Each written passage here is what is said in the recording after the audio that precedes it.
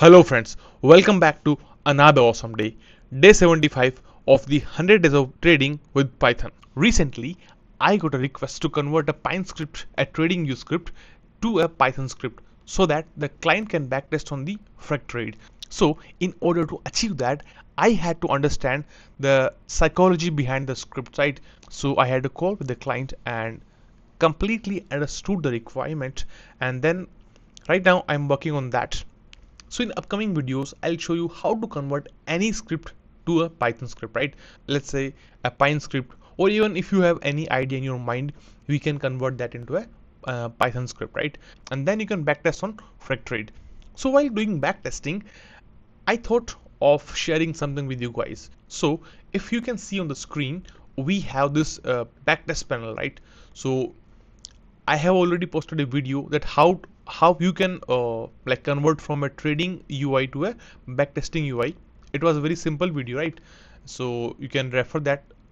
So you can refer that in the previous videos, and let me quickly show you how you can do that.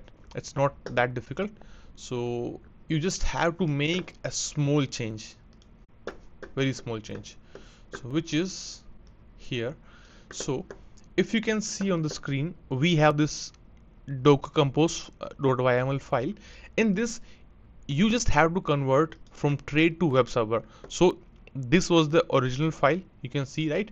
So what I did, so I just removed these lines and I replaced from trade to the web server, and then you can mention your configuration file path, right?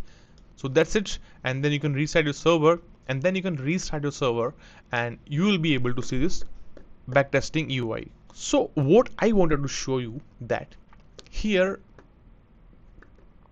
the same results you can achieve with the GUI also, right?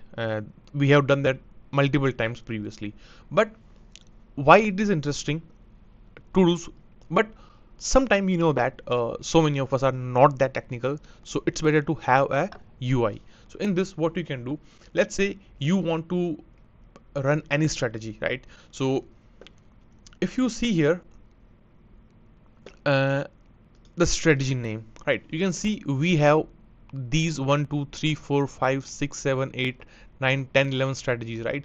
And you must be wondering that from where these are coming, right?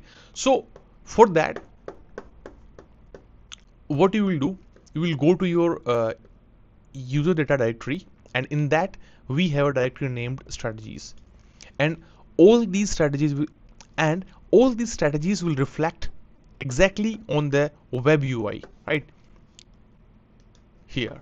So here you can customize your backtesting, like you can select any time frame, whatever the strategy support. Then you can select the detailed time frame, then the max open trades, starting capital, or if you want, you can use the config default, which means we have this config file here, right? And inside that we have this default 1000. So if you do not give any customized customized amount, then it will by default take this 1000, right? Then you can just like select the enable freq AI, it's up to you, and then the range, start and end date. So once you have done that, just click on that and it will show you the results. So when you go here, so from here you can analyze your results, right? It's like it's a very comprehensive analysis, so you can take your time. You have to analyze the results, right? Then only you will be able to like fine tune your strategies. Then what you will do, if you want to compare the results, you just click on here and you will be able to compare like previous two results. So I can see here that, so I just ran some backtesting, and here we have the results, and if I'm not wrong, it was for 1 year and it is for 4 year, right? So it's very good, it's very intuitive, and you will be able to learn a lot of things from here. Then if you want, you can visualize your trades, right? So it's very good to understand these, like you will be quickly able to analyze that which trade was like very good and which was not good. And then last but not the least, we have visualized results. So here you will be able to see like each trade, and then here we have like for each currency pair the results, right? And and in the chart you can analyze, right, even like for every currency.